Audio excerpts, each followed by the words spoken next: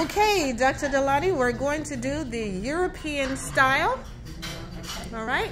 Pick up your knife and fork, please. Index fingers in place.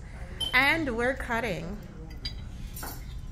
All right. Beautiful. We're finished cutting that piece. Rest the wrist and pivot. Okay? Keep that index finger in place. Great. And we're cutting again. Rest the right wrist and pivot. Beautiful. Now let's get some mashed potato or something soft on the back of the fork. Excellent. Rest the right wrist and pivot. Good. Let's get some more mashed potato. Rest the right wrist and pivot. Now let's get some rice or a combination of food the informal way. Turn the fork over and scoop. That's like easy peasy for you, huh? And the surface area, the more I can get on it, it's better. Love it. Let's get some more rice.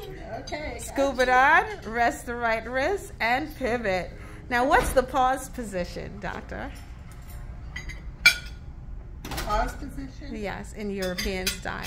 So we want to place the fork downward and have the handles hanging off. Okay, great. Let's place the knife in the 5 o'clock position. That's more 3:30.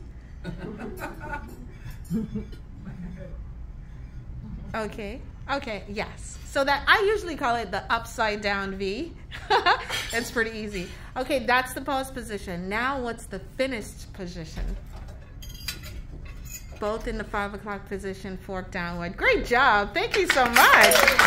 Woo!